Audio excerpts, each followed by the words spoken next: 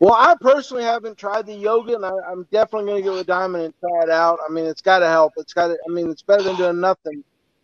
I need to be able to move around again, and I'm not able to right now. I get that. I mean, like, what's the? I guess I'm not relaying what I'm trying to. Is I can give it to you right now. I can't give it to you right now, but by the end of this week coming up, not this week, but next week, I'll be able to give it to you. And then again, Nadia runs the whole deal as far as getting everybody set up to get interviewed and all that shit. Because you got to want it more than anything, bro. And you got to, it's change or die. How old are you now, Butterbean?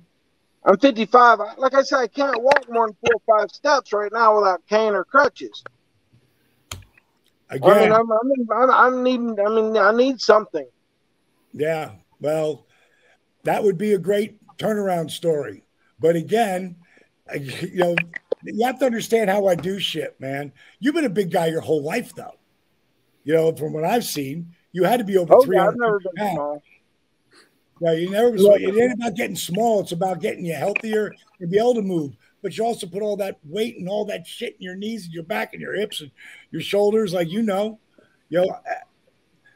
again, I don't do the casting part of it, but it would be pretty amazing if you were there.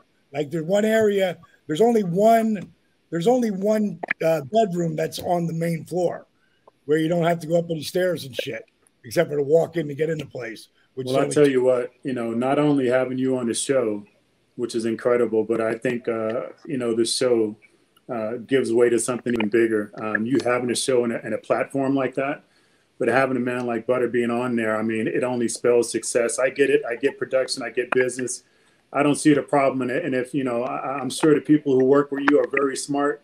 So as soon as they hear that Butterbean is even a possibility, they're going to jump all over that. But imagine, when you talk about changing people's lives and having somebody with as big as name as Butterbean, I'm like, that just feels like if this man can, what excuse do you actually have that you can't do it, and stuff like that. So it's such an honor to have you on a show and everything, but to hear about this possibility, it makes everything else small. I mean, that's just amazing, and that you're helping people. And I've only gotten to know Butterbean a little bit since we've been talking and everything, but good grief, man, this just spells his name all over the place. And imagine I get it.